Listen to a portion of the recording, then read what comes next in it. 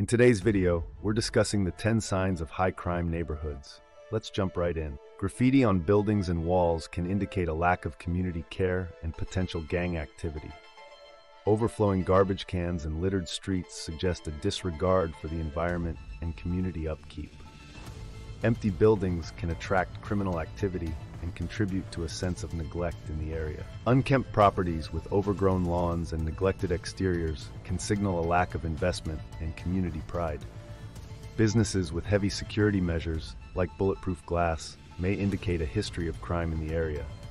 Open drug use or dealing in public spaces is a clear sign of criminal activity and community instability. Residential properties with metal bars on windows suggest a concern for safety and a need for protection against break-ins.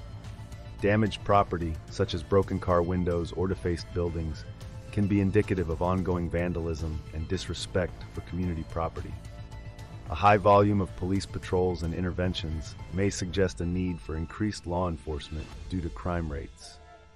A significant number of foreclosed homes can indicate economic hardship and instability within the neighborhood. Being aware of these signs can help you stay safe and make informed decisions about where you choose to live or visit. Remember to prioritize your safety and the safety of those around you.